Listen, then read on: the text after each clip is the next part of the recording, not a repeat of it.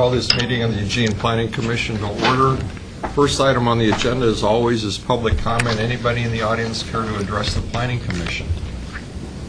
Seeing none, we'll move on to agenda item 2, Envision Eugene Downtown Mixed Use Amendments Action. And I would just ask staff that let's be cognizant, commission members as well, of the time on this. We've got about a half hour to address it before we need to move on. So who is covering for Alyssa? Christy? Christy's going to kick it off for Okay, us. very good, Christy. So we're here today to talk about further deliberations on a topic of the TIA traffic impact analysis, a requirement for downtown and the removal of that and the level of service F requirement. And so we're here to just continue that conversation, and then we will follow up with the conversation on the other items at a later meeting. So I don't know if you guys wanted to then start with your response to the specific questions that was posed. That would be great.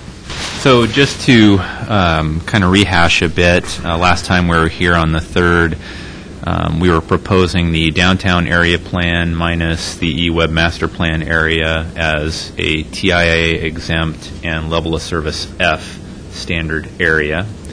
And the Planning Commission asked us to look at whether or not it may make sense to expand that area to the east, basically encompassing part of the transit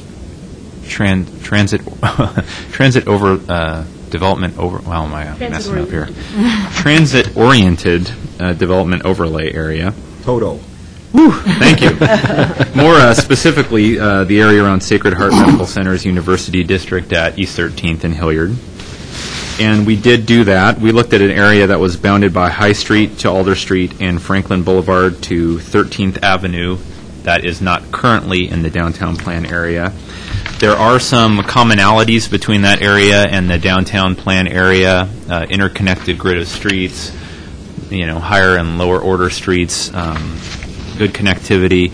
Some things that are different and really are the basis for the recommendation we're going to give you here is that the major hospital location, so Sacred Heart Medical Center, University District, potential for future traffic signal installations on 11th and 13th, and the predominantly residential nature of the neighborhood that's between 11th and 13th and High and Patterson Street.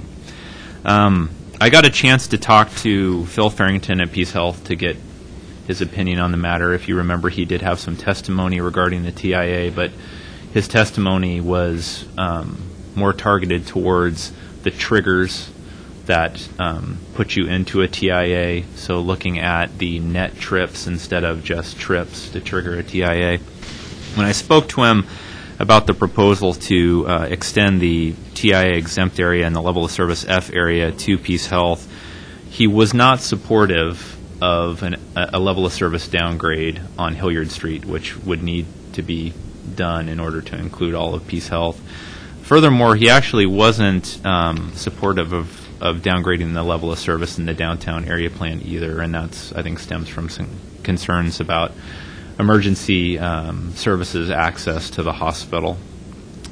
So based on the conversation that I had with Mr. Farrington and our analysis of some of the infrastructure that wasn't built out in that area, namely I think it comes to about 3 traffic signals on 11th and 13th that would feasibly be built out at some point, as well as trying to keep planning area boundaries as coterminous as possible. And I think trying to match a downtown area plan meets that. We recommend staying with the current boundary, which is the downtown area plan minus the eWeb master plan area. Questions? Who'd like to begin? Rick? Well, based on your conversation with Mr. Farrington and sort of what you just described, and I don't want to see a whole lot of different boundaries. Is there a way to, should we look at somehow including the West 13th Avenue in the TIA requirement versus exempting it just because of hospital? Can you give us a little more input on sort of what Mr. Farrington talked about and sort of the city's reaction to the idea of emergency traffic and so on down East and West 13th? Sure. Well, a couple things come to mind. One is which, as we previously discussed, none of the intersections within the downtown area are anywhere near a level service F now. So we would be adjusting the standard to make it allowable, but that's not the context we're in now. I think everything is functioning at D or higher, most in the B and C category. Part of the proposal of going to level service F downtown is that we're not going to be able to build out, and at some point we're going to get to a traffic level that will likely be a tipping point, but there's really not anything we're going to be able to do the transportation system to accommodate that and keep the level of service up. So with that in mind, I don't know that there's functionally a change for the section of East 13th that is within the downtown area plan, whether we keep it at a level of service E as it is allowable now or go to a level of service F. At the point at which we have that much traffic, we're going to have a challenge with emergency service vehicles using the street one way or another. And then I guess just for clarity purposes, is level of service A through F sort of a linear change? For the most part, it is. Okay. Yeah, it doesn't increase exponentially. You look for anywhere from a level of service A is typically underneath 15 seconds. Level of service F is pretty much anything 2 minutes or over, and everything in between is generally in a linear fashion up to that point. Okay, thanks. So it's fairly intuitive. Thanks. Yeah, I had the same concern because the main fire station, that would be where the emergency vehicles would depart from, is the corner of Willamette and 13th. So, you obviously have to get out of that area to service an emergency, whether it was a fire or a medical emergency, and obviously you want it to be as quickly as possible. So I was a little concerned about that section on 13th as well, about loss of, a reduction in the level of service, given that that's the primary service center for emergency. Obviously, you need to get to the hospital as well, but you need to get something there to get something to the hospital.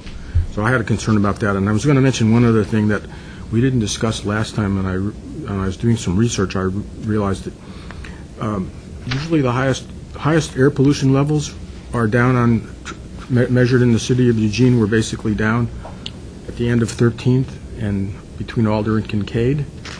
El Rape had a station set up there, and they moved it on purpose because the reading levels were so off the scale. It would have basically put Eugene into a different air pollution category if they used that as a standard, and that's because there's a lot of slow traffic, and there's already people trying to back into spaces, conflicts between bicyclists and pedestrians and cars, buses. So I just wanted to mention that would be another issue that I would have a concern about, extending the TIA boundary. So I'm fine with your decision to take that off the table. Although Eugene meets its air contaminant attainment goals. Only because we measure it. Well, we measured at different locations. In other words, if we measured it at locations where it had the higher value, we would not be meeting our levels. We located the station at a place that has significantly lower values than this spot. So it's a question of where, other jurisdictions tend to measure it at the higher values. Some jurisdictions want to measure it at the lower values. Bill? Oh, I agree with the perception of the residential areas in between, and I think that's definitely a different character, and so I'm fine with not including that in that boundary. And then the question that I had too, and I think this came up last time, as far as emergency vehicles, do they all have the ability to control the signals as they come through an area? And I know if there's traffic in the way, that everybody's supposed to get off to the side, and maybe it doesn't always happen, but at least as far as signal control, don't they have that ability? And I'm wondering, do you know if that's universal to all emergency vehicles, or if that's just in specific areas? Well, the signals have fire preemption, so yes, all of our signals are able to go green when an emergency vehicle is approaching it. So the level of service, what that really may entail is that there's more congestion to clear the intersection, so more vehicles at the intersection if you're operating at a lower level of service. Okay. So even with the signal control, there may still be a slowdown because of the congestion, perhaps? It potentially it could take longer to clear. John? I concur in not including this in the original TIA exempt boundary. I do have a broader question, which I think I raised at the last meeting. If one looks at page 5 on your recommendations, Public Works indicates that the TIA boundary remain the same, which I concur with, and with the exceptions of EWEB. Then you go, alternatively, the Planning Commission could explore changing the TIA by applicably triggers to account for traffic generation from prior uses. And you say, however, this option would raise new questions which weren't explored before the public hearing because it affects citywide. I don't understand why the recommendation couldn't be that with the statement that is within the downtown area, and that addresses the concern citywide. We've done that before in other areas where we've designated the spot. So I think the alternative is still on the table in my mind. Additionally, if you look at your page 3, in the last 12 years, there have only been 2 TIAs generated, which is Capstone and Northwest Community Credit Union. To exempt projects of that magnitude from a TIA in the future doesn't make any sense to me, and since there's not a lot of these that are being requested, I don't see the need for it. That's all. We've got a series of questions for you. Okay. You talk about Capstone and Northwest Community not requiring any mitigation as a result of their TIA. What type, can you give me some examples of mitigation that has resulted from TIAs anywhere in the city? What kinds of things do you impose? Sure. Answer that. I can answer that question. The last one we had, or we're currently going through right now, was for Laurel Ridge, large development off of 30th and Spring Boulevard. Large residential development produces a tremendous amount of traffic. One of the things that was discovered there was farther down, I believe, at 30th and 20th and Hilliard, is that there wasn't enough right turn capacity. So one of the additions they'd have to do was come in and add a right turn lane. That was the most recent upgrade we've had. There's also other circumstances where if you have a large development, I don't know of anything specific, I'm relatively new here, but fairly typical for large commercial developments to take a look at signalizing intersections to provide adequate access. Good Pasture is a requirement to expand the bridge. That's correct. Good Pasture was a relatively unique situation. So there are, in the AIS, it's listed other regulatory tools. There are 4 cited from the Eugene Code. Absent the types of mitigation requirements that can be imposed from the results of a TIA, can those same sorts of mitigating conditions be imposed by these other 4, as a result of these other 4 Eugene codes? Lane widening, bridge widening, signalization? I don't believe they could. Reason being is that would require looking off-site, and the tool for us to get there is TIA. So typical development, you'd be restricted to pretty well your development boundary and the adjacent street network. Okay. They're proposing that the TIA be eliminated and the level of service be dropped to F. Are those connected, or can we separate the two? Do you have to drop to F because there's this comparison that's made in a TIA with the existing level of service and how it affects that? Do you have to impose LOS F in order to eliminate the TIA? Or can you eliminate the TIA and still keep it at E? So the way that we are putting this forward is that you're basically lowering the level of service to F. Right. Thus, the TIA really doesn't have any impact. So the base of it would be lowering the level of service with the TIA exemption then coming as an effect. Right now, LOS dropping it to LOS-F is what's driving this, not some TPR rule that says you don't have to do TIAs under certain cases. Okay. No. So back to the question, could we keep it at E and still eliminate or modify the TIA requirement? So the reason that we do not recommend doing that is that if you keep the level of service at an E, and we get to the point that we're expecting down the line, that you do end up having higher levels of congestion because we have a successful downtown and people are going to want to come to downtown. And we can't widen streets and we can't really do anything to get the level of service back up. Then that responsibility ends up with the city to try and figure out a way to bring the level of service back up to an E. Okay. And we don't recommend that we do that. If we're going to acknowledge that it's okay for downtown to have a higher level of congestion, it's a mark of a successful downtown, and that there really aren't any mitigation techniques that we can use to bring the level of service up, then we should lower the level of service to F. Okay. That takes me to the next point then. In the AIS, it said that level of service E was derived from the CAT study, the Central Area Transportation Study. So should there not be some kind of review of CATs to justify lowering this to F? I mean, I can maybe understand your explanation of that, but it just seems to kind of fall out of a process that we just by raising our hands, we drop it to F when E was established from CATs. See what I'm saying? Uh-oh.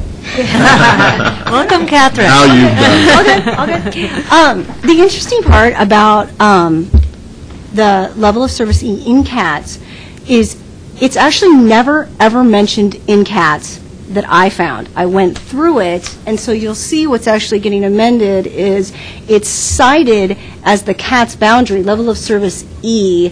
It states that in Trans Plan, we have it in Chapter 9, but reading through all of CATS, never saw the statement that level of service E is established by CATS. So not being in the room when that was stated that the boundary for CATS is E, it may have been that that particular boundary was used, but it wasn't a specific decision that came out of CATS. Oh. But so I just, and if somebody else found it, please speak out. I found it nowhere in there because we looked at it for this purpose. And I wanted to say two other things about an earlier question you have, if I could. Your question about good pasture, the mitigation of the bridge was not based on TIA. It was based on zone change TPR. Oh, okay. Okay. So because you still have, for the TPR, you still have, comp plan, metro plan, zone changes. There's still very specific times when that's applicable. TIA, oftentimes you'll find it when there's a development that involves, that can be straight up just, outright permitted use. Before you leave that, Catherine, was it as a result of the TIA that the loading capacity, the volume on that is, on the bridge, isn't that what would have identified the need to widen it even though it was a rezoning? Well, the TPR, and it's interesting, I mean, the term TIA is, you hear that people do TIAs for compliance with TPR. Yeah. We We happen to use that term of art as a separate requirement in our Chapter 9, but they did for purposes of demonstrating compliance with the TPR, Good Pasture did a traffic impact analysis that showed all of this. It's just an unfortunate use of the same Yeah, term. but I guess absent a TIA, how would we have known to impose the requirement on a zone change, TPR change? Right. But the TIA for the zone change purposes, it had nothing to do with our code requirements for a TIA, if that makes sense. So that's a standalone, but the TPR was the zone change, and they had to demonstrate whether they were going to have a significant effect on any transportation facilities. And the way developers do that to demonstrate whether there's going to be a significant effect is they do this analysis that is commonly called a traffic impact analysis. Okay. If And- there's a zone change downtown, then that traffic analysis could still be required. Absolutely. TPR. Absolutely. Because of the function of the TPR. Yeah. I just recall that there's some change was made to the TPR that I thought eliminated the requirements for TIAs. For zone changes, there's a recent amendment to the TPR that for if there's a zone change consistent with the comprehensive plan and a couple other requirements are also met, then it's a presumed no significant effect. Right. And what that speaks to is the transportation system plan, our trans plan, wasn't based on zones. It was based on comp plan designations. So if you have a comp plan designation that anticipates that type of zone, that range, why do it again? Right. So that is new within the last year, and that was added. Is there a second question that you want? Just to touch on the level of service E, level of service F question that you asked, and you asked if it had anything to do with the TPR, and Matt, I think, covered it, but one of the things that if we were to just change, if we were just to draw this boundary and say TIA, no TIA, because that's a code amendment, we have to demonstrate compliance with the TPR, which means we need to demonstrate that that particular change wouldn't significantly affect any of the facilities within that boundary. Okay. And if there was going to be a significant effect, it had to be mitigated. One of those ways of mitigating it is dropping the level of service. So they do go hand in hand. To a great degree. That analysis didn't need to be done because it was coming as in tandem. So you had the mitigation already built into the overall approach, which also encompassed the policy decision of we're eliminating the TIA because we're willing to be comfortable with the greater congestion. Okay, and then in the discussion of this, saying that we haven't experienced level of service F downtown, I don't see that as a justification for saying, well, it's okay to go to F. If we're saying that we're going to write off downtown, and I don't mean that derogatorily, that there's just nothing we can do in terms of signalizations and widenings, then I can start to understand going to F based upon what you just said, Catherine.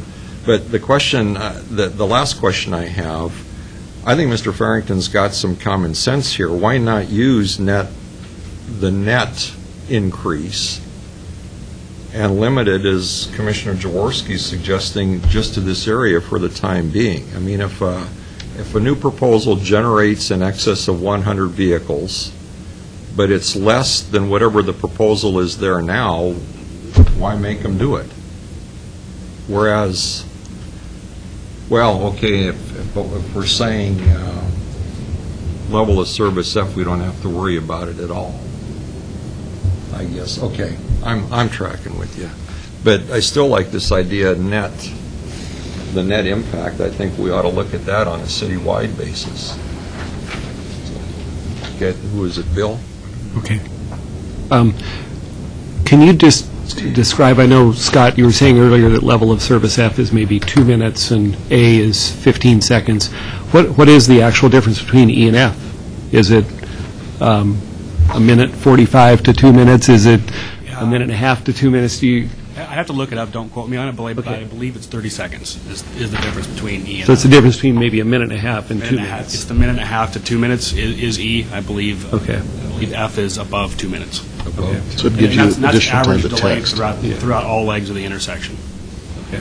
Rick?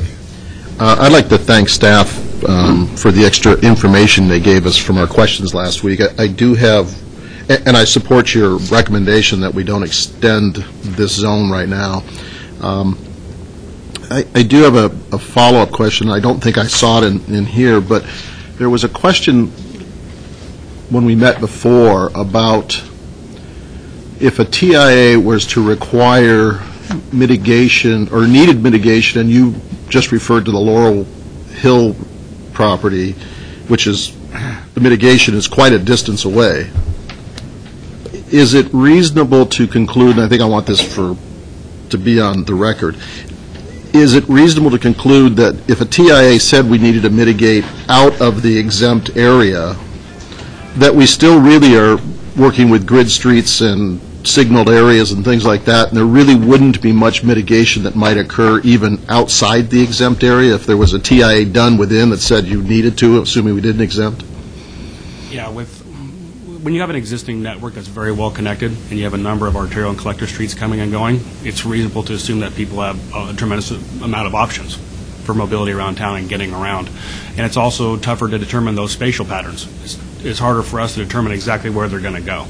So it is fair to say that when you're in areas that are well connected like that, mitigation is less likely. Mitigation is more likely when you're on the peripherals of town. Things like we can use Laurel Hill or Laurel as an example again, because 30th is pretty well the primary road in and out of there. So we can assume that people are either going to go to I-5 or they're going to come into town. So it's a much more effective tool generally on the peripheral where you have major roads coming in and out. It's a lot harder to apply when you have a gridded network that's well connected. Thanks. Steve? Yeah, I was going to also say I appreciate Commissioner Jaworski's comments about not removing the TA requirement, but setting it based upon an increase rather than the way it is now. And the reason I say that is there's some, not so much the core downtown, but this theoretically could happen there, but there's at least, right now there's one very large residential development that could occur in the boundary on East 11th. And actually, let me back up a minute and say, I have to disagree a little bit with Capstone. We had a whole issue with Alley Vacation, and obviously even went to the state. So there obviously were some concerns there, and there are some, that's a major bikeway, and to vacate an alley there would be a significant problem. But I could imagine where you have the same situation here where it's not solely autos, but it's also dealing with bicycles from a destination like that. I mean, again, Capstone might be a good example. We see how students travel, but how they travel from there to university and to elsewhere could have a significant impact on degrading traffic because now the bicycles are crossing the street and competing or whatever.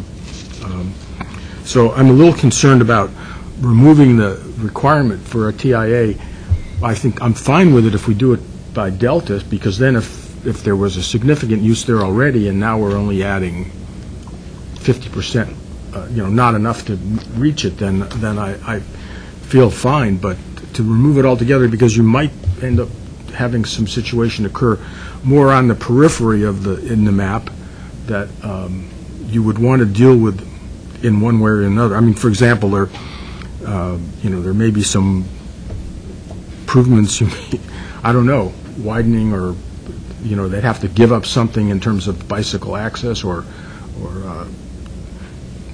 access from their driveway onto the street or whatever that wouldn't necessarily be on their property. But so that's my concern, and that's why I'm somewhat favorable to Commissioner Jaworski and Commissioner Leddick's concern about using the difference. Because if you use the difference, then it wouldn't matter. It would apply here, and we could still consider using it elsewhere in the city. But the same issue would apply here. If you have a big difference being added, then you could look at and see what that might mean for the emergency vehicles or whatever. Just to help me out on that point, your points about access, bicycle issues, pedestrian issues, as opposed to widening and signalization, those sorts of things. No, it would be the same thing. You might widen or signalize something that you wouldn't, But what we're hearing is that it's physically, practically not possible to do that anymore downtown. Whereas the access issue, the bicycle issues, Christy, correct me on this, those types of things can be addressed through the other code provisions. The building permit, mm-hmm. Well, not exactly. You might have separate bicycle lights, which they do, for example, at 18th and, Yeah, that's not going to get you a bicycle lane. that are not on the property, and those wouldn't be included in a, Yeah, it's probably something we should clarify. If an applicant comes in for a building permit, you're pretty well limited to the site itself. The code doesn't allow you to go outside of that boundary and go into street mitigations or street modifications. To do that, you need another tool, and currently TIA is a tool to get there, but one of its limitations is it is very car-centric. So you have to demonstrate not only the impact when you're using it, but you also have to demonstrate that it's reasonably proportional to the impact that the development's proposing for us to go off-site and require some of these mitigations. That or established level of service or performance standards for your transportation network. So TIA may not be the best tool getting there for off-site pedestrian and bicycle impacts, but it doesn't preclude us from developing those tools in the future. Bill? But couldn't the access management tool also require signalization? I'm thinking if you have a project that you have to align a driveway with a street across and have to upgrade the signal, that sort of thing, doesn't that fall under the access management rather than a TIA? That's an excellent question. Unfortunately, access management is just a generalized set of rules for providing access to our street network. One of its limitations is it doesn't go into that level of detail. Believe it or not, it will allow you to put an access in an unsafe spot, but that's where engineering judgment comes in, and generally that's where TIA steps in, because they are required to go through engineering analysis, identify sight lines, and if the volumes are high enough, to go through signal warrants to prove that a signal is needed there. Access management really just determines the width, number, and location of potential driveways, but it doesn't go above that. Okay. Steve? just one other question. So there are some of the intersections on East 11th are not signalized. Could there be a case where those would want to be signalized depending on a development going on? Are you talking about within the downtown Yeah, area? within the area between Broadway and High Street, some of those are not signalized. Broadway. I think they're all signalized between High and Mill within the Street? area. Well, Mill Street's outside. No. Mill Street is in the boundary. Well, it's hard to on 11th. I'm sorry. Yes. Yeah. So 11th stops at High. So it's from High to Lincoln in this boundary. If you can, it might be hard to read the map, but Mill Street is actually one block to the east of the downtown area plan. Okay, so in other words, Map doesn't- 11th Avenue itself is not in the boundary from High Street to the university. That is correct. Okay. Yeah. Okay, I misunderstood what the line meant there. So what you're really saying is somewhere in from 11th. Yeah, so it's hard to tell at this scale, but we set the then- boundary very, precisely to, exclude 11th east of High, and also, for instance, High Street south of 11th is not within that level of service. Okay, but let me add on to that question. So then, right now, 11th is not included in the TIA exemption area. A portion of 11th. Right, a portion of 11th. What happens if your property is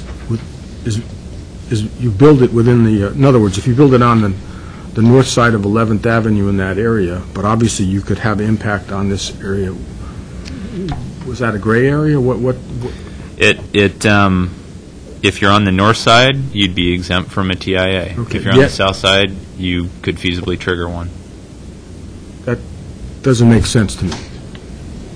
It's a interesting, I think, byproduct of trying to draw a line around downtown and have a gridded street network within the same boundary as properties that you are exempting from a TIA. Right. Again, if all those streets were signalized already, then it wouldn't be an issue, but if you may, if some point in the future you need to signalize Ferry Street on 11th because of some development that happens there, then we don't have any mechanism now the city has to do it. If it's a development on the north side within the TIA exempt area and it feasibly would have triggered that mitigation, you would be correct. Well, let's see where we are, folks.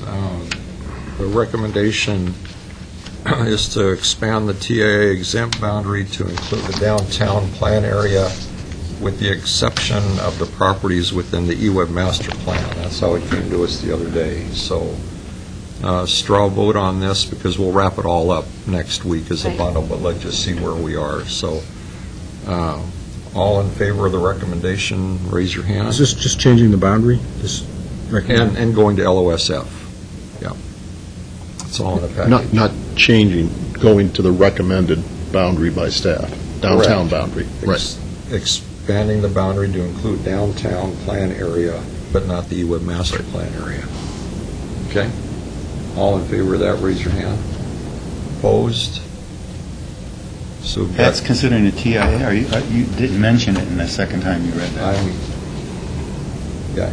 It's expanding the TIA exemption area to include the downtown plan area with the exception of the EWEB master plan, dropping it to LOSF, just like was proposed originally. Do we need to re-vote? Okay. We've got 3-2 with 2 absences. Before we wrap up,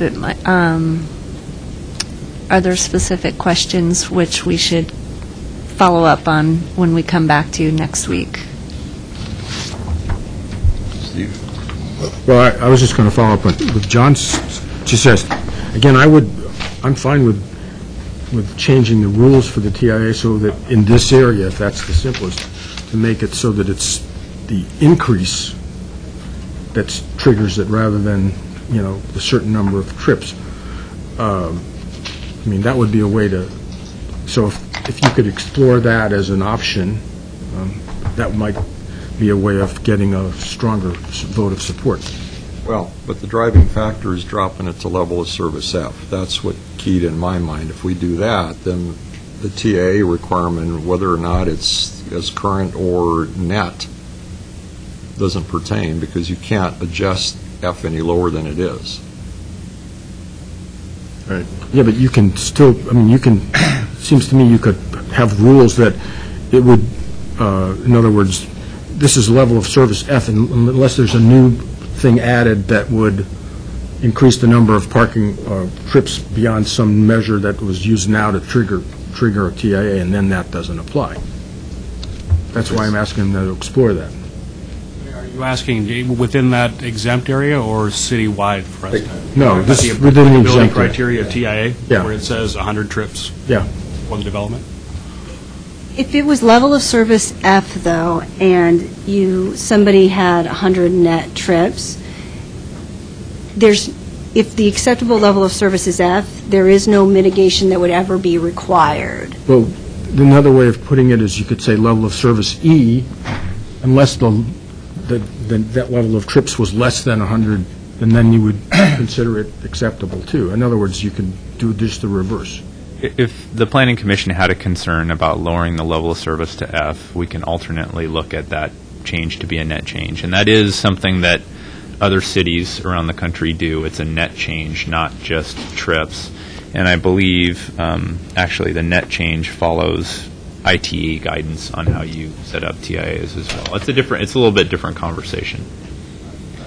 For this purpose, we're looking at the downtown area plan. The driving factor that registered with me today is you're really proposing to drop it to F. Dropping it to F makes the TIA issue moot. But I think it's worthwhile exploring the net idea citywide. That's something at some point in time ought to... Separate. Bill? And I'd appreciate if we could find out the times for maybe A through F, for reference, just so that we know, have a better perspective of what we're talking about going from E to F, especially. Absolutely. Well, again, I just want to couch, my concern is 11th and 13th because those are the main transportation routes for the emergency vehicles from the fire station going east and west. And, all of a sudden, when I was told that you could have a development inside here that could, essentially choke traffic on 11th, Unless the city puts in a light. John? Yeah, I'd like to support what Commissioner Baker has indicated concerning that option. That's why I did not support the motion. And initially, in our other meeting when we discussed this, my concern within the downtown was development on the peripheral, which will definitely affect things outside of the downtown area. And not requiring a TA won't offer any help for all those on the peripheral of that area. My actual question, though, was on page 5, it's getting back to what I said before, that in the last paragraph it said the alternative, this option would raise new questions which weren't explored before the public hearing. At some time I'd like to clarify that. I always thought the purpose of the public hearing was to raise questions to what was being presented and maybe even come up with some preferred solutions.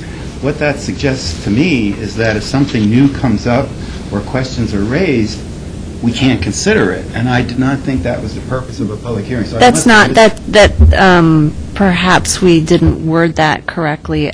Yes, absolutely. If new ideas come up in your deliberation, maybe as a result of something that you heard at a public hearing, those you're absolutely allowed, and we're happy to take those considerations. We were just pointing out that this could have wider implications. It wasn't something that was originally proposed. It's a bit of a change of course. Could take more time, more analysis, but it's absolutely within your purview to consider that if that's your desire. I think if we would have stated E, we could have been talking about that within the downtown plan at this time, finding a way to do it if we wanted to. Okay. Catherine, Matt, Scott, thank you very much. Thank you. Okay, agenda item 3, stormwater code amendments, action. Peggy. Catherine, you're just going to stay right there. While we're making the change, I wanted to take this opportunity to introduce a new attorney that was added to the city attorney's office. Ann Davies is here. We're very... What was her name? Ann Davies. Ann Davies, thank you. She is a 20-year attorney with lots and lots of land use experience, served a few years as a LUBA referee, brings with her municipal land use experience, and we are very excited to have her in our office, and you will be seeing her. A Luba referee. Should we just have her come to the table now and we can start really working on her? Does she really believe that to be true? We want her to stay. Don't scare her, please. Hey, we need to schedule a special meeting, Carolyn. We have a Luba attorney. Boy, we got a lot of questions we can ask her about why things happen the way they do. Well, welcome aboard. Yeah, welcome. Okay. All right. Should we talk about stormwater? So thank you. This is the time to take a look at the testimony that was received on the stormwater management code amendments that we provided. In Eugene, stormwater management is an important and valued service to urban growth and development. And over the years, much of our stormwater management has been focused around flood control and protecting the city from flooding and the impacts to flooding. But since the early 1990s, the city has included stormwater quality and natural resource protection, and this is largely due to federal requirements that have come down. But it's also due to the improving the environment and how it improves the quality of urban living. Eugene is a Phase 1 NPDES city, and it received its first permit in 1996. At that time, the city was required to develop stormwater standards on managing stormwater, both for flood control and reducing or improving water quality. Those standards were developed in 2006. That first permit also included construction site management standards. Those are what we also call erosion standards, and those standards were developed in 1997 and have been in place since then. But these development standards that we're looking at for post-construction are how to maintain and manage stormwater runoff after the construction's done and the rainwater continues to fall on impervious surfaces. The standards were developed in 2006. We received an update or issued a new permit in 2010, and that NPDES permit required us to look at mimicking some of our stormwater management to natural hydrologic conditions, which means that they wanted more on-site management of stormwater. They wanted to reduce the downstream impacts of runoff, the increased flows and the erosive impacts due to longer and higher flows coming from the runoff. So the city sat back and looked at the standards. We looked at the NPDES permit, which was provided in your AIS. We also reviewed a lot of the discussions that were held during the development of the permit and understanding what DEQ wanted us to do and how to implement those standards.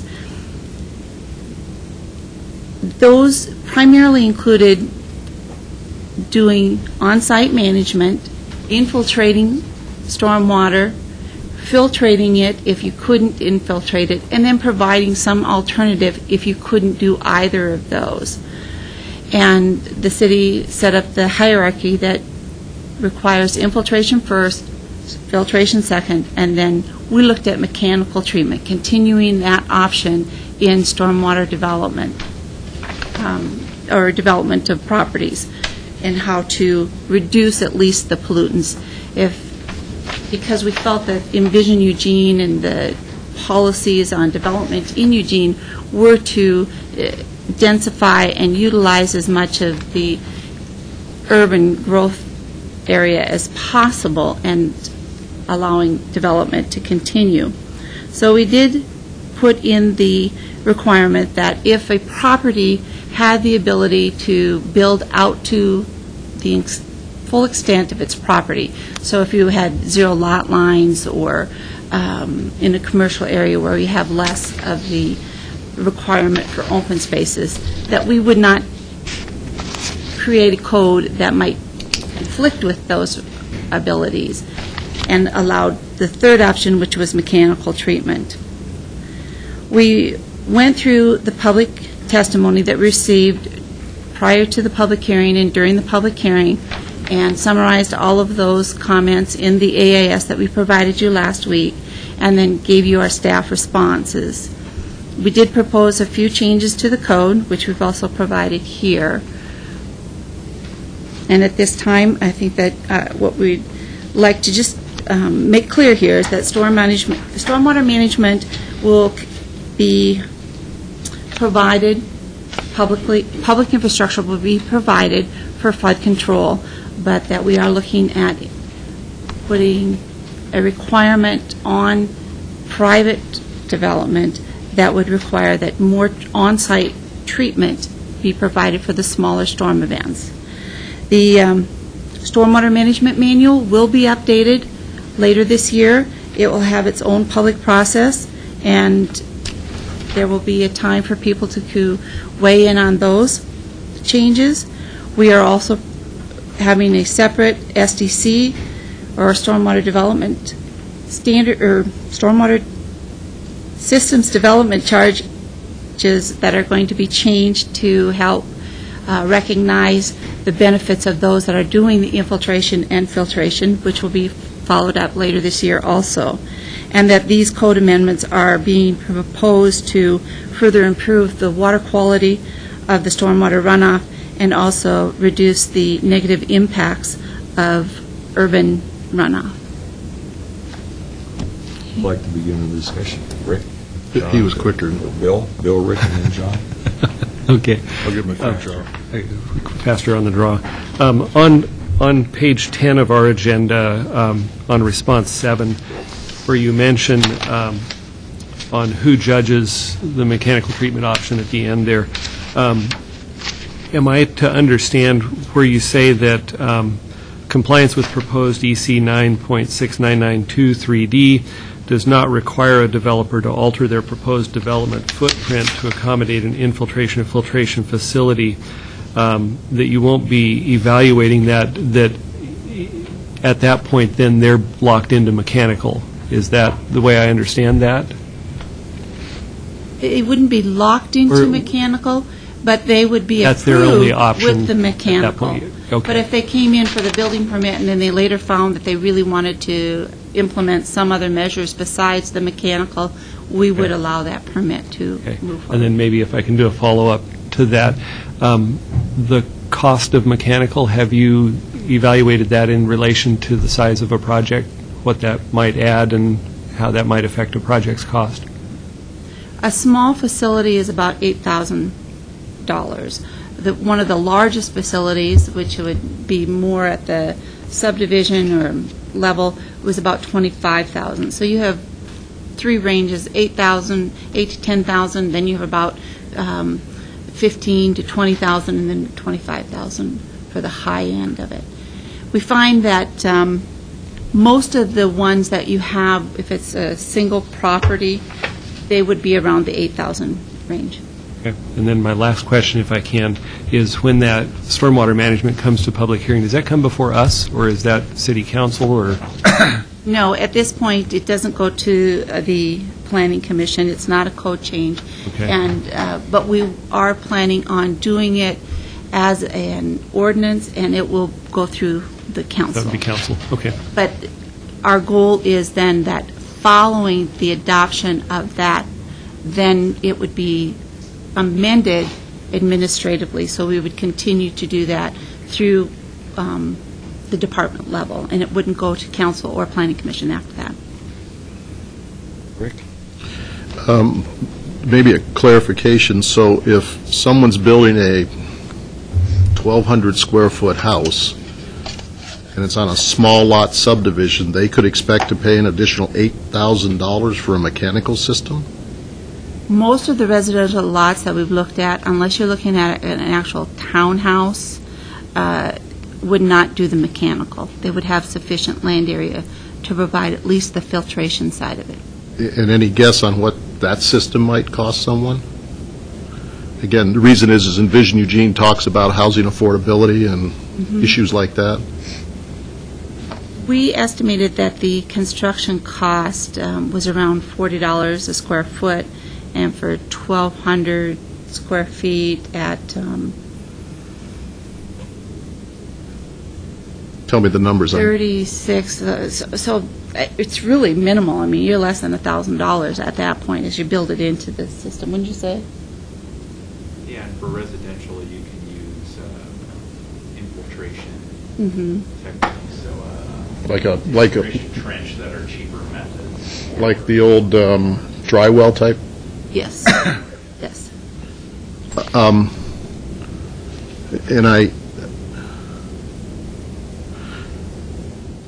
is the intent, I know you haven't written the manual yet, but there's a lot of small projects that could, if you're adding 1,000 square feet to a house, put a second floor on it or whatever it might be. I mean, I know it's impervious areas or patios or decks or driveways or whatever.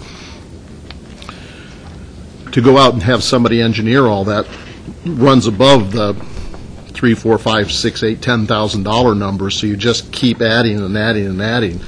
Is the city intent to offer examples of how you could do small engineered projects, so I could take your how-to paper from the city and give it to my small contractor and he could do that kind of stuff? Yes. Okay, And great. we will be able to size that in-house for them or provide the calculator for them to determine how big it is. Okay, I've got others, but I'll wait until we get a little further along. Okay, John? Yeah, I will follow a little up on what Commissioner Randall has said. And basically, I was looking primarily at responses on 2 and 7, reduction of buildable land, and who can, cannot the land be, if it cannot be located. But basically, what I wanted to say here was, when I read that second paragraph, and the last line sort of says that the city stormwater development standards do not prevent land that is currently buildable from being built upon. The first thing that came into my mind, if there's a large site and it's all buildable, then you're saying your 2 preferred treatment things can't be done because it's all buildable land. And just hitting me that way. Then when I read number 7, And number 7 indicates that also toward the end of the paragraph, at no point during the review process will be staff evaluating whether the proposed footprint of the development can be altered to accommodate these types of facilities. I see these two together because now I have a lot that's totally buildable, and as a developer, I put out a footprint that has no place to do filtration or infiltration, and these policies say that you won't have me do it then. So according to that, you don't achieve your first two hierarchies. Am I misreading this? You're not. I mean, it is an attempt, these code amendments are an attempt to balance all of this. It's to balance the prioritization of infiltration, filtration, while balancing that against policies of infill and densification. And so what it says is we want to prioritize infiltration and filtration, and staff wants to help figure out the smallest possible facilities that will work for a particular development site. But that said, to further goals of densification and infill, if a development site is going to be built out to the point that there isn't room for the smallest facility that could be used, you can still use mechanical. And so, because mechanical, you still prioritize the others, but you can use mechanical if that is what is necessary for that particular development site. So you are reading it correctly. If we pulled off mechanical, let's say the code just said you've got two choices: infiltration and filtration, period. For us to sit here and say that there would be zero impact on buildable lands, I don't think we could make that statement. And so leaving the mechanical option for development sites, now they're not going to get their SDC benefits because the city has to absorb those green infrastructure type costs within our system. So we're prioritizing and incentivizing through SDC benefits. So we're hoping that people will make enough room, but at the same time, we want the code to people to be able to maximize their development site in the same manner before these code amendments and after the code amendments are adopted. Okay, I just think the balancing act was pretty much biased the other way, and you're not going to achieve your goal objectives of filtration and infiltration as your highest priorities. Just a comment. We're hoping the SDCs help us get there, and it's a tough balancing act. Rick, you had a follow-up on that? Well, I thought I read somewhere in the response for infiltration and filtration that it actually can be done under a hard surface area? Well, I know mechanical can be, but there was a comment in here that made it almost sound like you could put something else under hardscape, and maybe I misread that. I think you misread that. Okay, because it didn't make sense to me that would work that way. There are some impervious area reduction techniques, so you could use permeable. Right, I understand that part, yeah. You could also use a green roof on a building, and you would take care of your responsibility for treatment before you even entered the hierarchy, so there are some of those. And there hasn't been much success of green roofs in Oregon with the amount of rain that we have. Go ask the county. It's moss all over my roof. There are also some emerging technologies that are coming out. Stormwater technology is really being, since this has been applying at the federal level pretty well to all states and permits, we're seeing a lot of companies come up with technology that's balancing both. There are some techniques out there that can be used under sidewalks and things that achieve the same stormwater quality management benefits, but it's on an ongoing basis, and we'll just have to see how well those are applied on site and in development. Have you got Steve? And then I would like to take and respond. You did see that there are some infiltration that can be done under parking lots, and that was on number 7 here. And that would be your dry wells, or what we call the soakage trenches. We can't get people to do underground parking. No, I mean, that under your parking subsurface structure, it's infiltration. underground. Yeah. And the water's going to percolate up, not down. Yeah, I was going to, my comments are specifically, well, I'm going to focus on multifamily, because my neighborhood, we have a lot of experience with these. And in general, in residential, I don't think they're really, in multifamily residential, the bulk of the projects in my neighborhood have used... Mechanical. No. Mechanical. well, some of them have used mechanical. The bulk of them have used the above-ground, Rain gardens, then. above-ground filtration, where they basically pipe it to those. There are a few that use mechanical, but they're the exceptions in my neighborhood. And now, the reason I mention this is, in multifamily, you have a requirement for open space. So you already have some requirement for open space, so it ends up eating up some open space, or provides it in a different way. There's a bench with some stuff in it, growing in it, but that's how, for example, Gordon Ansel handled it on some smaller projects over by, on Mill Street, and a number of the other larger projects did the same way. They put bigger bins. So the problem I see is, for multifamily, you can use, and a developer, for other reasons, they may put in underground parking, and they may decide that because of the layout, they end up wanting to do mechanical, just because to maximize whatever they were going to do. An example would be if you did a courtyard building and everything is sort of inside, right? There's no place for and there are some examples of that. Where I see that you have a problem with space is if you built a residential building, because densification we're primarily talking about, we're talking about other developments, but right now, in terms of what's actually happening on the ground, we're mostly talking about housing. So where you have a problem is that when you build the same project in a commercial zone or a GO zone, then the open space requirements are not required, and then you don't automatically have the space to provide that unless you do it, as part of your design. So what I'm pointing out is that for multifamily, I'm not talking about one and two family dwellings. I'm talking about multifamily where you have, a few units to 50 units or whatever. There's generally, because of the open space requirements, you can generally handle it with exfiltration. Is that what you call the tanks above? Because I get confused with infiltrate, yeah. So, that seems to be the experience in my neighborhood in terms of the projects. And again, like I say, the problem I could see is when you build housing in commercial zones and you don't have open space requirements, then you don't have this area that you have to provide that area yourself if you were going to do it. In terms of, and that would be the place where there would definitely be, unless you compromised and provided open space so you could have this space for that, you would end up essentially having to use mechanical. Got myself in the queue before I swing back around to Bill and Rick. Peggy, my question, first one, has to do with the existing exemption. I was listening to you and trying to connect that to item 13 on, I guess it's PC agenda page 11. It says that the existing exemption for the residential 1 and 2 family dwellings was provided in the 2006 code.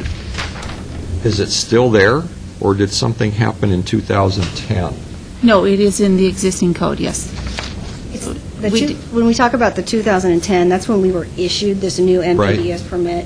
When we adopted the code in 2006, we were under our old permit. Okay, so what exactly is exempt then?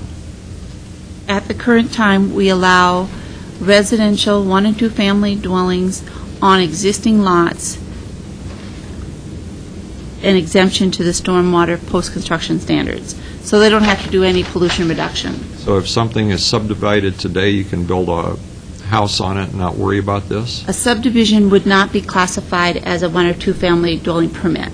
So the subdivision level coming in today would look at the whole subdivision and how they would take the runoff from the lots that they're creating and do the pollution reduction, which they could either do as a subdivision level or they could do it on the individual lots. But now that's what you're proposing, or that's according to even what exists now? That's the existing code. Okay. The new proposal would say that anybody coming in for a 1 or 2 family dwelling, whether it's an existing lot or a lot that's being created in a new development, when they come in for the creation of the impervious surface, if it's over 1,000 square feet, then they would have to provide the, meet the hierarchy requirements on site. Could they do infiltration? Could they do filtration? And then if they, like townhouses can get lot to lot. Okay, so just a regular old single-family home on a regular old 4,500 to 10,000 square foot lot, are you anticipating that most of those will require one of these $8,000 mechanical units? No, we think they'll do filtration. I think that we'll have a few that will want to take advantage of the infiltration because they can do some other benefits with that, not just meet the standard. But most lots coming in have curbs, so they will do filtration and then we pull to the curb. Planter boxes is probably the primary thing that we will see, and it means that the downspout will go to a small box facility. It'll have plants in it that'll take up some of the pollutants, and it has the soil that the water filtrates through. Then the water is collected and it takes out to the curb. That's what we typically see. They're very small. Most houses are less than 50 square feet on this facility, and you can take it from each corner of the house. I mean, you can be very creative with it and build it into your landscaping. But what about, Rick mentioned, like the old dry wells? We still have a number of people that do that. And that's where they get the added benefit to that is with the dry well, is they can eliminate their stormwater fees completely because they're keeping all their stormwater on site. I wonder, is that for replacement dwellings also? Sure. No, I mean, It's an option. so if I take down a house and build a new house, these come into play? If it's a fire, I mean, if you have to just take something that's just No, I gonna mean, be- if we actually want infill to occur, we would expect older, less quality, smaller value homes to slowly, some of those to be replaced over time. then those would be required to include treatment. And how do you make, excuse me if I'm jumping the gun, but Well, It's okay. Go Well, ahead. Go ahead. how do you, I kind of chuckle now because I see people, quote, remodel homes that they leave one wall and we call it a remodel or remodel a building. Would that be considered remodeling if I leave part of the foundation so then I don't have to do it? I mean, what's the trigger point? It's new or replaced impervious surface. So if they have 1,000 square feet or more of new or replaced impervious surface. So if they leave one wall, but they're still replacing 1,000. Okay, great. Sorry, Bill. It's okay, no problem. You were talking earlier about SDC credits for infiltration and filtration, and that you anticipated, especially on single-family dwellings, that most of these systems would be in the hundreds of dollars to build rather than thousands of dollars. Are you looking at, or are you considering, or maybe I'm suggesting you should look at and consider, when you're looking at the SDC credits, that the SDC credit would be roughly comparable to what the added cost is for such a facility? So, for instance, a single-family dwelling that might require a filtration system that maybe costs $800 to $1,000, is it possible or conceivable to have the SDC credit roughly comparable to that, so that that helps with housing affordability and those sorts of things in single family? I guess that's maybe a suggestion I'd throw out there as a way to help mitigate some of that additional cost. I will put that in the notes. Okay. SDC charges for stormwater aren't typically, Not typically that high. it'll be difficult to Okay. do that, but we'll definitely take a look at that as we develop them. John? Yeah, it's amazing, Commissioner Randall. I'm also, I have a question on number 10, which also deals with SDCs and credits. This is not rehearsed.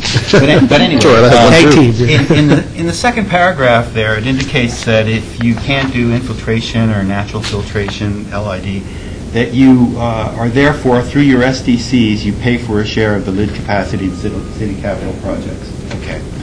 Now, the issue, what I see there is when a development is paying the SDC fees, do you then go in and calculate what that fee is? Is there already a percentage, or do you say, oh, if they're not doing infiltration, it's more? That's the first part of my question.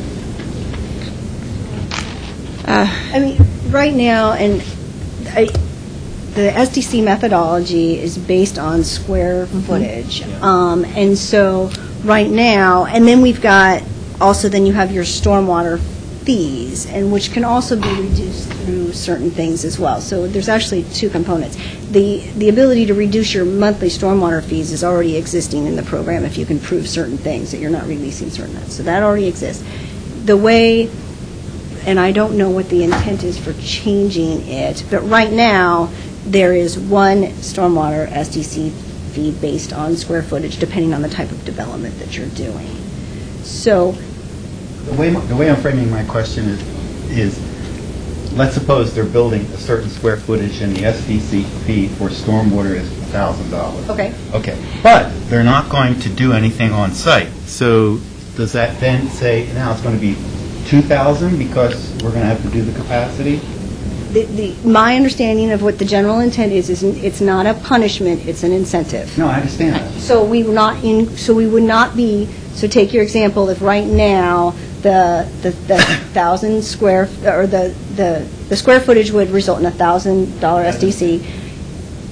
My understanding, and Mark can jump in here too, is it would not, we wouldn't say now you're doing mechanical, so now it's 2,000. It's you're doing mechanical, so it's 1,000. If you were doing infiltration or filtration, it's 500. So it's not that, based on my understanding of the discussions, it's not that we're going to increase the cost because of mechanical. We're going to decrease the cost if they're using infiltration or So you're giving them a credit Right. for an amount for what they're doing. That's right. Okay. Just to get back, Can I- go ahead. And I don't know if this will help, but for me, and again, Mark, you're welcome to join us. But when we develop our storm developers system development charges, they look at the cost of providing the capacity to the system, and then it gets to be a fee for the developer that comes in. So if you're residential, and I'm just going to make up the numbers, you're coming in for a house, and to provide the SDCs for that capacity on that would be maybe $1,000. Now, the new changes are in our stormwater system is not just the capacity of the flood control, but also to provide pollution reduction. Okay, so it costs us another incremental cost for the city to provide pollution reduction in our system that's then added to the SDC. So the SDC charge may then go from 1,000 to 1,200. But if you provide that service on site yourself, then you get a reduction in your SDC because you provide it on site, where mechanical doesn't provide the same benefits. So they would pay the full fee. So part of this is I don't know if you're amending, but adding criteria for eligibility for credits under the SDC system. So somewhere, what we're talking about will end up that this is now a credit. Okay. Another reason that I brought that up, as we talked earlier, TIAs are a way of getting into transportation impacts and adding credits for SDC fees. Otherwise, it has to be in a pre-approved plan. So I just mentioned that in passing. Peggy, jumping to a bigger kind of picture here, I asked for stormwater basin plans, and that website to stormwater didn't get me there, but I found them in a different way to get there. Would you send that out? Yeah. But on PC agenda item page 13, towards the end of number 15, which starts on the previous page, it talks about vacant areas and their respective planned zoning designations were analyzed to project the increased built-out impervious surface area for identifying future conveyance capacity with the drainage basins. Envision Eugene, buildable lands inventory, is this being coordinated with that in such a way that we're not somehow restricting, unknowingly restricting, I guess, how would we know that? I'm hoping that this analysis that apparently was conducted, whatever constraints that might put on buildable land capacity, is that being shared with the folks that are taking a look at the buildable lands inventory right now? And I can tell you, and Carolyn, jump in, please, also, that there's even a further drill down happening right now to look, because of some of the questions raised at the public hearing. Heather O'Donnell is working with Therese Walsh, specifically at stormwater capacity, so stormwater facility capacity. So when that discussion is coming back to you within the Envision Eugene conversation about capacity and about needs, that there is a specific understanding, and those things are connected up between our current stormwater facilities, or whether we need to look at our PFSP to address needed facilities. Okay. So that conversation is happening. And it is happening together as part, and that discussion will come back to you as part of Envision Eugene. Okay, so if these code amendments are adopted, though, how does that connect in with the Envision Eugene buildable lands inventory? It doesn't. It doesn't. That conversation, while it really, that question about capacity within our stormwater, these code amendments don't impact it at all. It really is a better conversation as a part of Envision Eugene. It was good that we got the heads up so we could make sure that we had the information and could prepare for that discussion. But for purposes of these code amendments, zero. Rick? Oh, do I have something to add, Heather? I just wanted to add something. If Well, sure, you showed up at the meeting, you might as well say. So, agreed with what Catherine said. The other thing I want to remind you of is, so for instance, you were talking about the 2006 Stormwater Code Amendments and when those went into effect. In Envision Eugene, when we're looking at what density assumptions to assume on vacant and partially vacant land, we look back at what density has occurred for instance, for ECLA, for the Eugene Comprehensive Lands Assessment, we looked at 2001 through 2008. So it would have incorporated some development that happened between 2006, when the Stormwater Code Amendments, and the effect that those had on development between 2006 2008. We're updating those density assumptions and bringing them up to date through 2012, so we'll have more development that's occurred under the 2006 stormwater standards. So you can imagine when we check in on monitoring again on whether or not our density assumptions are happening the way we assumed they were, because we were projecting using historic densities. So in 5 years we check in, those will incorporate the densities we're seeing under the new stormwater standards. So while they're not singled out separately as a separate line item, it's intuitively in the density assumptions, because any development that happens from whenever these are adopted would have happened. So if there was a reduction in density, that would be seen, it would be reflected in our monitoring. And the reason why we can say that conversation works more productively a part of Envision Eugene is because the way this is structured, the amount of density that could be allowed under the current 2006 code could also happen under this code. Okay. Okay. No building constraint. Okay. Gotcha. Rick? Back to, let me ask kind of make sure I've got the definition right. I understand the hierarchy of infiltration, filtration, and mechanical. Is the hope that some of the filtration process will also filter and allow water to percolate into the ground? Is that the plan? So that's why the argument is that the mechanical system, because the idea of the mechanical system is to remove all particulates and pollutants if they're working correctly. And that's another story. Smoke and mirrors. Because I hope that you look, when you take a look at the exemption, I'm a little concerned, one, as I mentioned, I think, the last time, that if you truly can't fit one of these other types in, then you're, in my mind, penalizing somebody for having to use a mechanical system where they may not have another choice. So I would ask that you consider that when you write the manual. If there is no other choice, for whatever the reasons might be, that you consider that.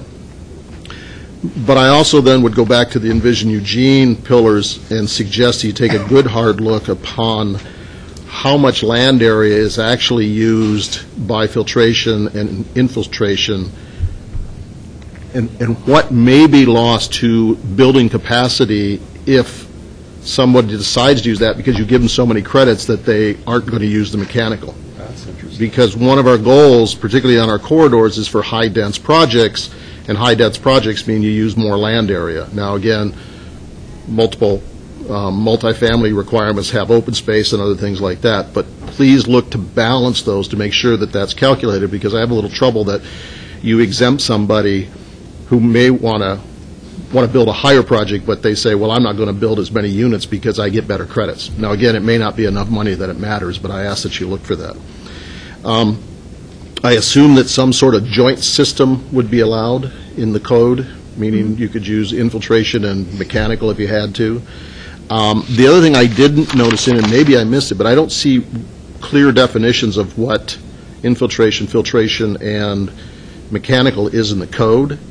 And as Scott recently said, this technology, and I believe it's probably going to be sort of the next solar power technology, that it's going to change so quickly that without good definitions, you could get something that shows up that may look mechanical but actually do infiltration better than maybe what we think. And so I'd hate to see us fall behind the curve because we have three categories that doesn't understand where new technology should fit. So I would ask that some good broad definitions be put into the code so that as these things come out faster and faster, that we're not back saying, well, we don't know where that fits, so we're going to put it in the worst one, which means we don't get the benefits we might get out of these systems. My understanding is, and please correct me if I'm wrong, is to actually capture that in the manual, which is a more flexible document.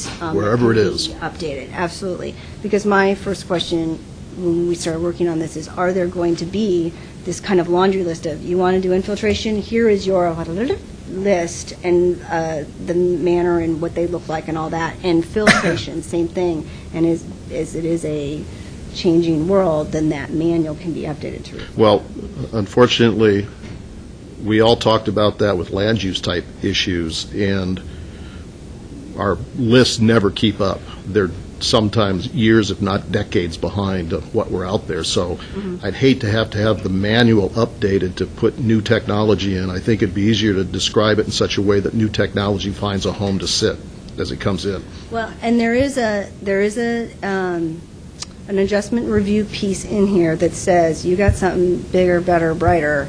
And it got John's attention. Every adjustment has an appeal process attached. I know. And so it's not a perfect world, but we did want to at least give that, do you have something out there that isn't captured in the manual or isn't captured, because we certainly don't want to inhibit, expanding minds and technology. So that is in there. Adjustment is in there. Yeah, I can probably expand on that too. Like I said before, a filtration facility, they do infiltrate. That's accounted for in the manual. Just because we have poor soils doesn't mean that they can't infiltrate a little bit. So we're discouraging the use of liners and things like that. So for a filtration facility, people can account for the fact that there is infiltration on site. It just doesn't happen to be all that high. You just have to use a piping system to overflow to be able to accommodate that and prevent flooding. Hybrid facilities will be allowed also. People can use these things in chains or in series. You can use certain filtration facilities in conjunction with the on-site infiltration, things like dry wells, soakage trenches. Those are currently allowed also. And also on the mechanical side too, that's an excellent thing you brought up. Currently, most people in the Northwest defer to the Washington Department of Ecology. They have an excellent program up there where basically any stormwater manufacturer that really wants to be recognized for pollutant reduction goes through their program. So they have a continually updating list, and we reference that often for equivalent mechanical filtration. So there are certain facilities, for example, they make a structural facility now that actually houses the roots of a tree and passes water through it. Technically, it's a mechanical facility. It's structural, but it's equivalent to some of the greener technologies that we have due to the soil and the tree. So all those are accounted for in the manuals, and those are techniques that people can use to reach equivalency for some of those technologies. That was one of the things we wanted to do. Things will become more dense, so we want to provide more flexibility to take into account the fact that, take the site context into evaluation. Just to be sure, that you understand that utilizing the manual to define what is infiltration, what is filtration, gives us more flexibility in expanding as technology changes than to have to come back to the code and change it anytime that we see something that might work better or not work so well. Bill? I think in our last meeting, I was asking if we had a definition for green infrastructure. I think that came up, and I actually saw that back in the document that we do have that definition, but yet under your summary ordinance modifications, you went ahead and removed low-impact development and green infrastructure from 9.6792. Do we really need to do that where we do have that definition, or do you think that just makes that a little clearer to read? Then I have one quick follow-up wordsmith item. We actually took that out so that it was, and that how we put that back in was the wording that came out of the NPDES permit. Okay. So instead of just putting a label in there, we took the words that they defined in the permit and put it in the code. Okay. And then my last one in the actual ordinance on page 12, under 9.8320 PUDs, section 15, in the red section that you've changed there, it says, and subsection 13 of that section is provide as follows. And so I think there's just a typo. That's my fault. There And maybe I should don't be, have a paren maybe there is either. deleted as follows, or some. It should have a D provided as follows. Okay. And I'm missing a little closed paren, too. Okay. That's my only wordsmithing I'll do. Steve? Yeah, I was just going to say, there's been a bunch of questions about how much area, and I was going to mention a couple of projects you might want to take a look at in West University, right across from Presbyterian Church, so it would be on 15th Avenue, maybe the 500 block. There's a fairly large multifamily project across from the church that uses filtration. And an example of infiltration would be the West University Park that has a certain amount of impervious area.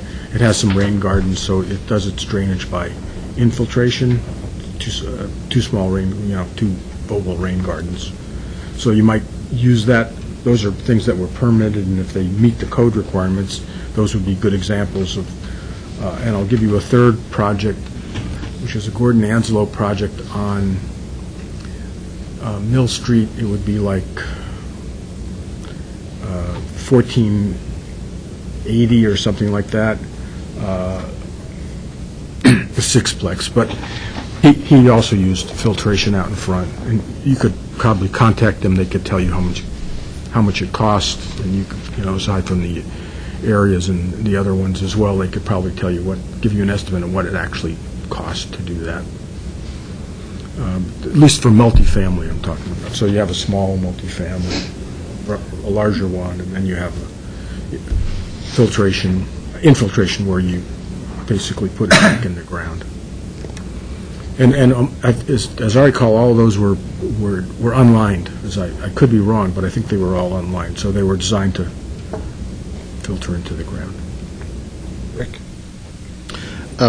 Two just small items on the way the code's written. First one on page, it's 9.6791. I'm sorry, it's agenda item page 18, under section 4. I've read this, I've read 1 and 2 under stormwater flood control a couple of times, and the way it reads to me is it says that flood control regulations and stormwater runoff apply to all permit applications and land use applications. But we have land use applications that have nothing to do with any kind of structure, impervious surface, or whatever, so... And that's the way, that's currently required now, is it applies, right now, flood control applies to all land use and all development permit applications. And that's a function of our other permits that we have out there, and you can speak specifically to those, but that isn't a change. We're trying to... It's bold. And the changes, the changes to the language, but it says it applies to all development right now. Part of the problem is our stormwater, what used to be called it currently is called stormwater destination, was a carryover from old Chapter 9. So we're trying to update that to just be more consistent with the rest and the language we would use. But the actual applicability for flood control is applying, with these proposed revisions, it's going to actually apply to less, because we're spelling out when it doesn't apply to new development, which is they've got the flood control facilities are managed by certain man-made drainage. Right now, the way the code is, it applies to all development, land use, whatever. Well, I understand, but mine was more as I come in for a zone change. Mm-hmm. That's all I'm doing is a zone change. That's a land use application. Mm-hmm. How does this apply? Okay. Or is it described somewhere else that I just didn't catch the connection? Right. Actually, that's a very good example, because zone changes really can make an impact on the stormwater system. Because when we did all of our basin studies, that was based on the proposed zone change, or zone at the time, or as it came into the city. So we knew that if you were in the urban area and you were going to come in as residential, that was already developed. And we created our basin plans based on that information. But if you come in for a zone change to increase that density, then you could have an impact on your stormwater in the flood control. So what we would be asking them to do is look at it at the time of the zone change. How is increasing going to impact the stormwater system that's in place, so that we can allow you to upgrade the zone, or do you know what I mean? Right, okay, I If understand. it's turning around the other. Okay, I understand it then, okay. So that's why that is there. It was just confusing the way it was kind of written when I first looked at it. With keeping the strikeout and adding it reads confusingly in the bold strikeout. I agree. Okay, then my next one is I'm on page 22, and it's under stormwater operations and maintenance, 9.6797. Number 1 is not crossed out, but everything else is, and the only thing remains when you flip the page is all stormwater facilities shall be operated and maintained in accordance with blah, blah, blah. Is the intent to just lose the purpose? No, and that becomes the only thing there, and it's number 1? So number 1 is, right, all stormwater facilities shall be operated and maintained in accordance, and then you have the number 2 is being added. Right. But when we looked at operation and maintenance, and it will be robustly dealt with in the manual, it just was never a good fit in the code, because like you said, when you've got code review coming in and it's at the land division stage, is it the best, when someone's coming in for a partition to draw lines on paper, should we be looking at operation and maintenance of a stormwater facility? So it's not that we're all of a sudden not going to have operation and maintenance, but it's best dealt with in the manual. Okay, so the way it actually is struck out here, and 1 is left by itself until you flip the page, It's that just was purpose. Yeah, Okay. absolutely. It looked like something got lost. No, that's just a function of strikeout. So that, all stormwater facilities, that is the new one, Okay, and then you've got 2, and everything else is gutted out. okay. And I think that, I don't mean to muddy the water, but one of the things that has... Okay, stop talking. Wait a minute, did you just say that? We're trying to clean the water. But when we had our 2006... Remember, you're on TV, you just said that. No. In 2006, one of the things that was an option was the subdivision level of pollution reduction. And at the subdivision level, the water, or the facility could be managed by the city. Now, with the new standards that are in place, when it's on-site, the city's not going to be doing any of the maintenance option for on-site systems. And so the code really allowed us to cut away a lot of that. Well, if you're going to do it this way and you want it to be privately maintained, or privately owned but publicly maintained, and if it's going to be publicly built and all that other stuff. So now we're right down to the simple fact that if you build something on your property, you're going to maintain it. And the responsibility of that ongoing maintenance of it is really in Chapter 6, the enforcement side of it. So in the code itself, when you come in for a land use application, you're just going to tell us what kind of facility it is. And we're assuming that it's on private property and it's going to be privately maintained. And we're not going to go through. So large systems that are built for a subdivision will become the responsibility of the HOA, the homeowners association. If it's, yes. So the city won't be purchasing them and taking care of them like No. they did in the past? No. But we will be maintaining anything in the public right-of-way that's part of the public system. And so it really allowed us to simplify the maintenance code language here. So. John? I actually didn't have a question, I have a comment.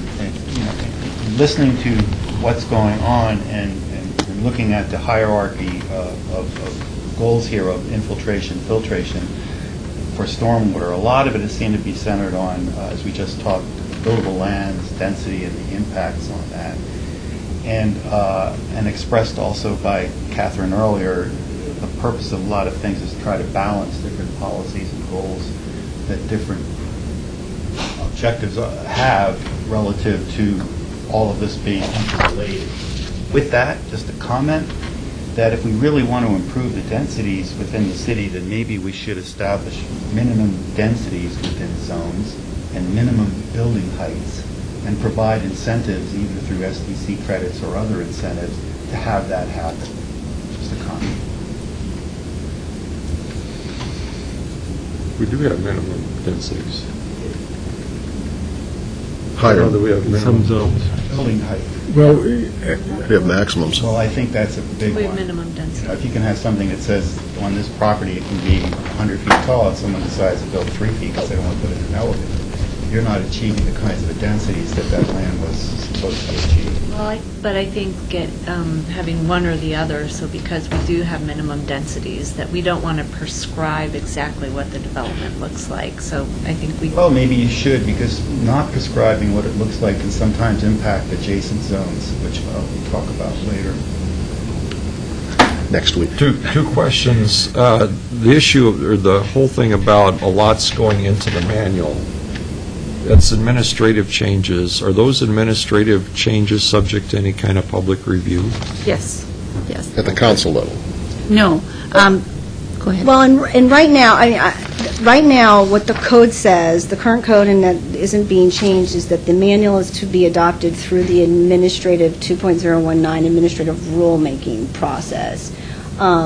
We follow we give DLCD notice, and we have a public hearing because we've always characterized it as it's a land use decision that we follow the decision-making process. But what I think I heard Peggy say is, in this case, we're actually going to ask council to adopt the manual the first go-around, and then allow it to be administratively amended, which is similar to your design standards and the street design standards guidelines that was adopted by resolution of the council with the delegation to amend it administratively. So what I think I heard Peggy say was that's what we're actually going to propose to do. But there would still be a public review of any proposed amendments? Absolutely. Absolutely. By the director, planning director, or the City public manager. work, city manager? Well, as a representative in the manual, Public Works actually holds the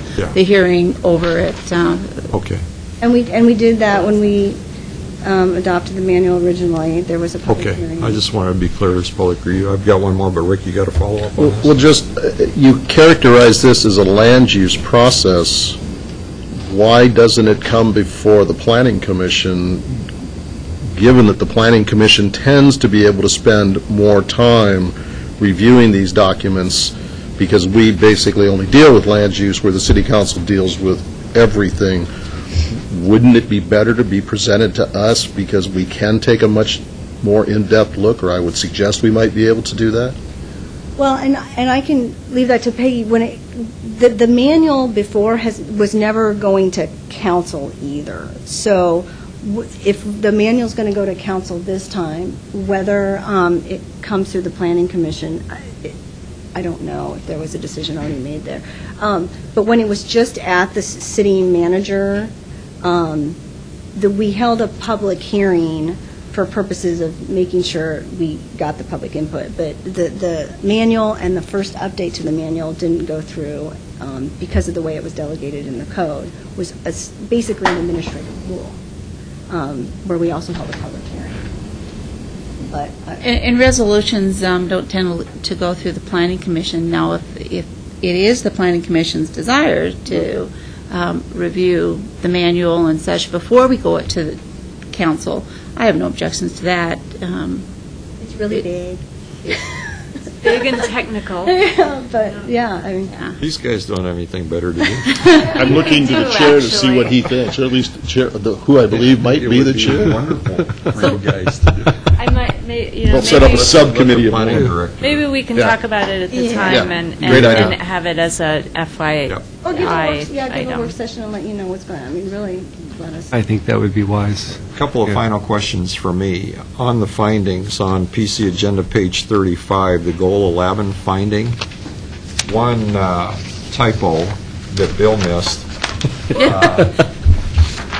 But then it leads to a bigger question. Right kind of in the middle there, it says, these amendments, it should be are consistent with the adopted. There's your D, Catherine. That got away I from knew you. I left it somewhere. But then, since they are consistent, I'm wondering, and since this is a public facilities and services goal, I'm kind of curious why you say that Goal 11 does not apply. If in fact these code amendments are consistent with the PFSP, wouldn't it be safer to have a finding that says they are consistent with Goal 11? Instead of saying they don't apply. Yeah. I think you come to that conclusion under Goal 10, housing, therefore the amendments are consistent with Goal 10. Yeah, I don't have a problem with that. It's all in the effort of luba-proofing these things. Maybe we could have somebody help us with that. Yeah. We'll never have LUBA problems again. I like this. Just strike the last sentence, is what you're saying. Well, these always conclude with, therefore, these amendments are Right. consistent with Goal 11, rather than does not apply.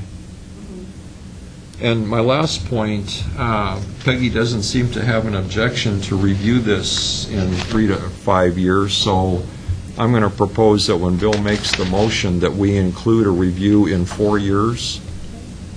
Okay? Any other points here before we have the motion Bill's ready to make? Okay, you want to go ahead and do that? I think I got I it. move the Planning Commission recommend the City Council approval of the ordinance amending Chapter 9 of the Eugene Code with a subsequent review in 4 years. John, second. Any further discussion? All in favor, say aye. Aye. Opposed, no. Okay, you got unanimous approval with 2 absent. Okay. Thank you. Well, thank you all. Thanks, everybody. Agenda item 4, items from commission and staff. Carolyn? Just FYI that there is a public hearing tonight before the City Council on eWeb, so you process that along, and it's at the council's step now, and so just for your interest. And also on Wednesday, we're going to the City Council with an update on the South Willamette Concept Plan. We already talked about in our through email that we do, a new planning commissioner has been appointed, John Borofsky, and often here, but not here today. But we have a meeting on July 1. I will expect him then. Any results of the poll of the South Willamette street configuration? No. Okay. I believe they're still, Yeah, They're still surveying. Said they had 250 responses. yes. Right. Uh-huh.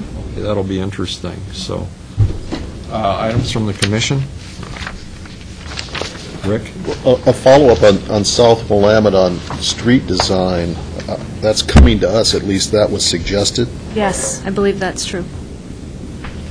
Are we going to get a little, some sort of class ahead of time on how we decide what best street designs are versus here's a bunch of ideas and here's our recommendation, and then we hear everything else? I don't know that I'm a street engineer well enough to be able to make those decisions based on a public hearing process.